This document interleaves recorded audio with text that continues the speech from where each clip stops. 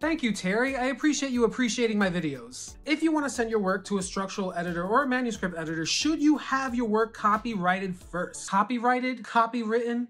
You know, I get questions asked about copyrights often. The fact of the matter is, unless if you're signing a really big young adults deal or you're signing something big with Netflix, copywriting shouldn't be on the table when you are in the writing process and when you are in the editing process. Really, what you should be practicing on is your due diligence as a writer to make sure that when you're giving that manuscript to whoever you're working with, you gave it your all and you put your best foot forward. If you give 75% to that person editing your work, they're going to edit 75% of the 100% of who you are. If you put your best foot forward, they're going to give their best foot forward with giving you the best edit. When it's time to shop that book around or to self-publish it, whether you're doing traditional or self-publishing, that's when you talk about copywriting, because copywriting happens at the publishing stage.